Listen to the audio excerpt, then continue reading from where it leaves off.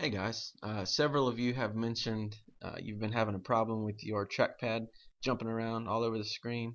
You noticed that it's super sensitive. So this tutorial will show you how to download and install the Cypress trackpad driver. And what that will do is it'll just let your laptop, the trackpad on your laptop, be a little more functional. You'll be able to customize it and adjust the settings to be whatever you need them to be.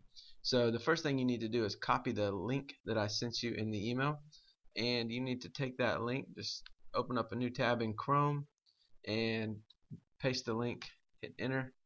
It'll take you to a page. You see up here it says Dell XPS Cypress Touchpad driver, and that's the file you're going to download. So you come over here, click on download, and it'll say that it can't scan the file because it's too big. That's fine, you say download anyway, and you save this file wherever you want. I recommend just saving it to your local disk and double click on program files. That way you know it's in your program files folder, and just hit save. And you notice down here in the corner you can see the download status. It's a pretty small file, so it doesn't take very long to download. Once the file has finished downloading, you can click on it to launch it, and then from here you just hit continue, continue, yes, answer everything, say yes, install, continue. And once you've finished that install process, you can go to start. Once everything finishes downloading, go to the start menu and then go to control panel. From here you're going to click on the little icon of the printer, which is your hardware and sound, and come up here to mouse, and that opens up a new window to adjust your mouse properties. You'll notice a new tab up here that says Cypress Trackpad.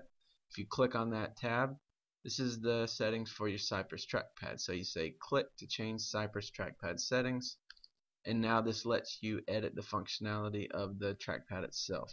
So there's palm rejection, which I think is what some of you guys were having problems with when you would be typing, and it would just start jumping around the screen.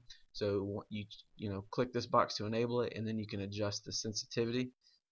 There are all types of different options here. So you can enable horizontal scrolling, you can enable vertical scrolling. You can just click on these different tabs to adjust the settings. There's a touch sensitivity, light touch to heavy touch. You'll just have to put less pressure or more pressure on the mouse pad to adjust it. So play around with these settings, make it how you like, and once you finish, make sure you click on apply down here in the corner, and just email me and let me know if you have any questions. Alright, look forward to hearing from you guys.